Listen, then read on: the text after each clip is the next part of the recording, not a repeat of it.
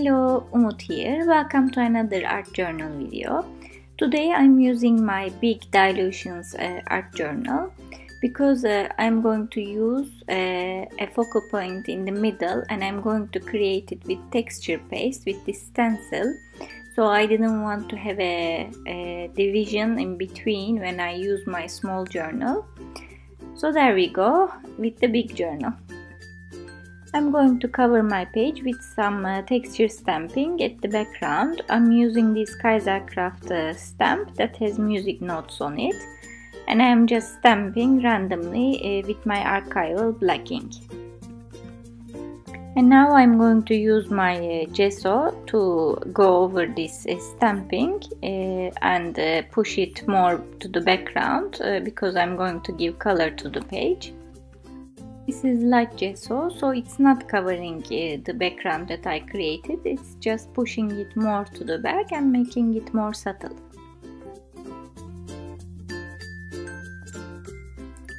I'm going to use my distress paint today. It's Stormy Sky, the color I'm using. Since my focal point will be in the middle, I'm going to start painting from the outside of the page and bring the color to the middle, more lighter than it is in the borders. As usual, I'm going to slowly build my color, light at first, and as I go I will darken it up. And I'm using wet wipe to apply the color. However, I was not happy, the paint was not coming out of this dabber, so I opened it and decided to apply both with my hand and with wet wipe.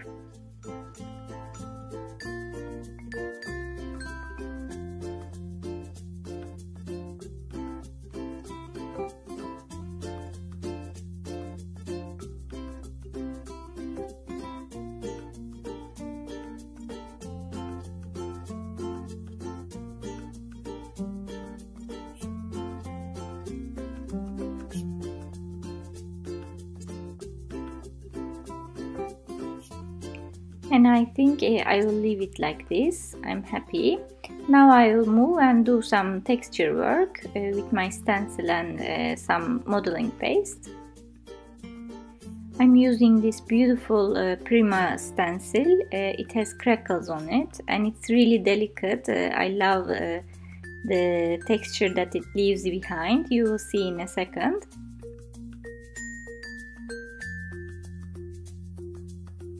Here it is, it's really beautiful, it's very delicate. I'm going to apply it only on the edges like a border. I'm not going to bring it in the middle because in the middle I'm going to have my flowers with texture paste again.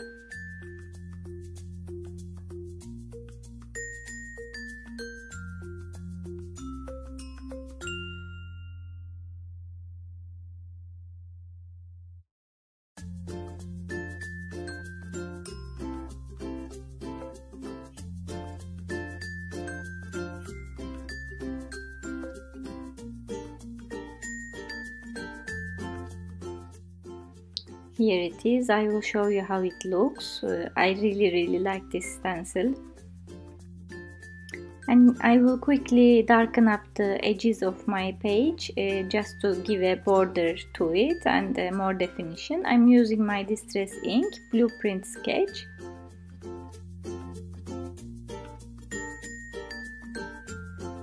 And since it's more difficult to apply it with the blending tool here, I'm only using my sponge. And today I'm going to create my focal point with this beautiful stencil. It's by Donna Downey. My plan is just to go over it with modeling paste, so I have it as a texture. I just secured my stencil with removable tape so that it doesn't move while I'm applying the paste. It's a big area, so I don't want to mess it up.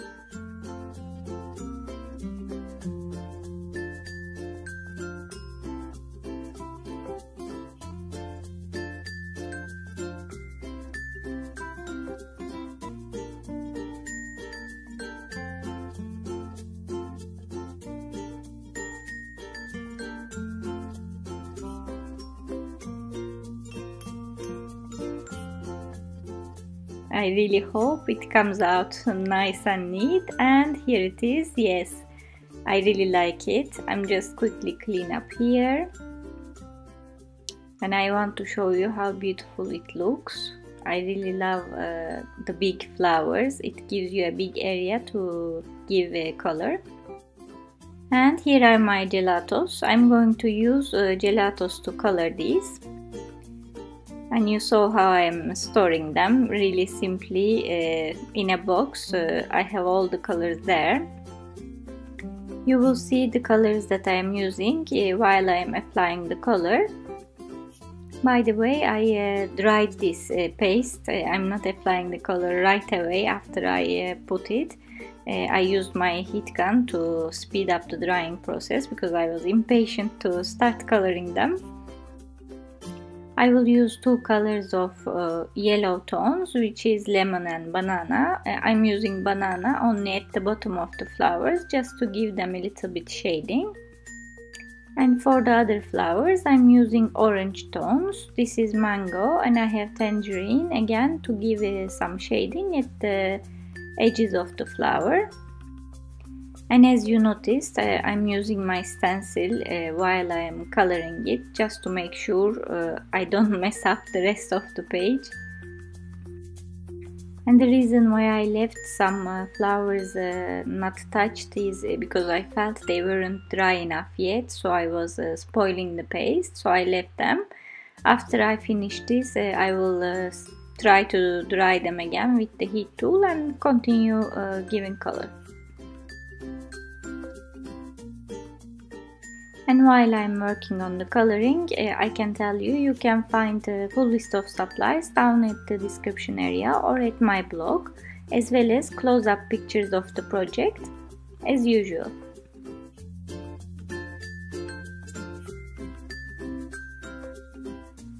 As you see, using two colors really gives some depth to the picture, so I would strongly suggest you to have some variety. And I started to color the stems of the flowers, but I wasn't happy with that color, so I'm using a lighter color, which is iced pear. And I'm going to use my stencil to help to stay in borders of the stem. So I will simply apply this color, and actually I will use the other color to give some shadowing effect again.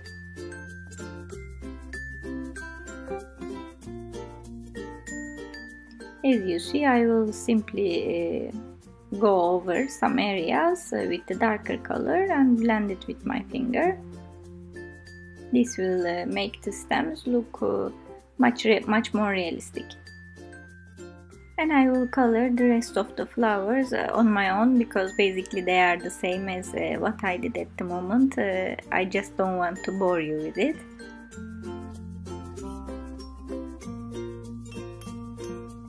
And here they are. I really like how they look and stand out in front of the blue background. Now I'm going to create some butterflies and spread over my page. I used my Martha Stewart punch for this, because I could have butterflies small and big in a very short time. And I will simply color them with my Distress inks. You will see the colors that I am using on the screen right now. I will use tones of yellows and oranges to go with the page and stick them on the page. And again, you will see me trying to create some shading on the butterflies as well, not giving color flat. I'm putting more ink on the edges and leaving the middle a little bit lighter. This makes them look more realistic and gives depth. And I think I need more butterflies, so I'm going to punch again and color a few more.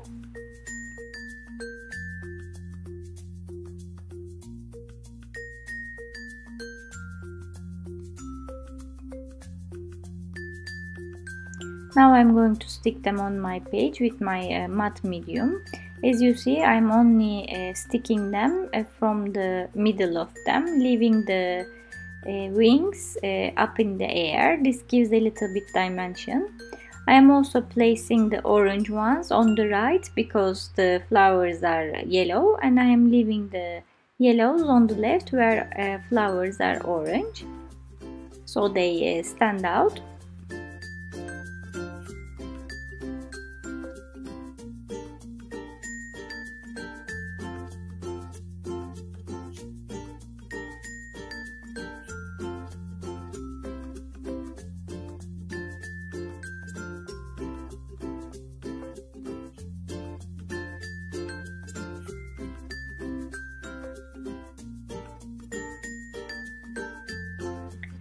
And now I will move to my sentiment. This is a alphabet sticker set by Bella Boulevard. It's called Rainy Day, and I really like the colors on them. However, I looked at many retailers' websites and I couldn't find it, so apologies, I won't be leaving any link for this alphabet sticker set. My sentiment is nature never goes out of style. For this, I'm going to use this sticker set for some words and another stamp set for other words. Here it is. It's from Dovecraft. I love these small alphabet stamps. They are very versatile and very cute, easy to use. When I want to have some variety and small letters, I often go to these stamp sets.